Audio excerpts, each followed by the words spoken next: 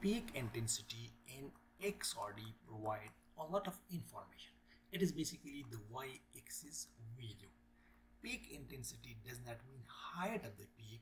It basically means area under the curve. Look here, I just magnified this peak and how it's look like.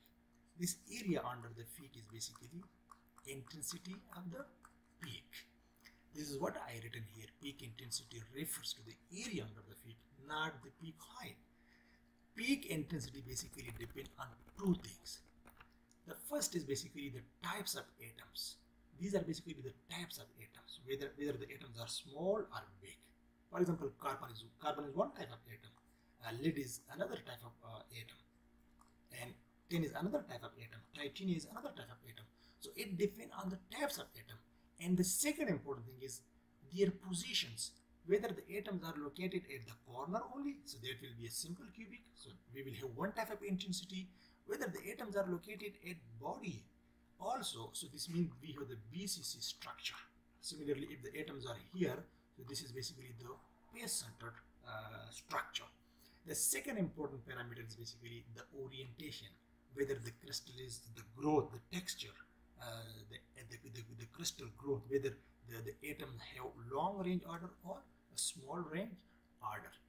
There are 6 parameters which affects the intensity, but I will only talk about the structure parameter. Very important. This is basically the structure factor formula here, and you can see here it depends on this atomic scattering factor and also the positions. As I explained that the intensity depends on the position of the atoms. So we know basically that X-ray scatter from electrons.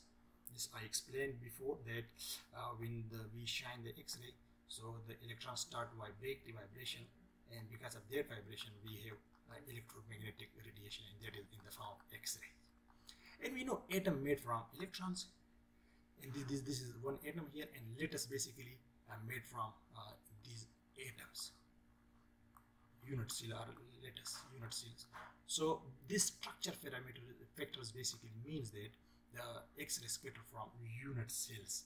So if this means that if we have this whole story means basically that the intensity is basically directly proportional to the square of the structure factor. This means that if we have more electrons, more atoms, more intensity. Less electron, so we will have less intensity.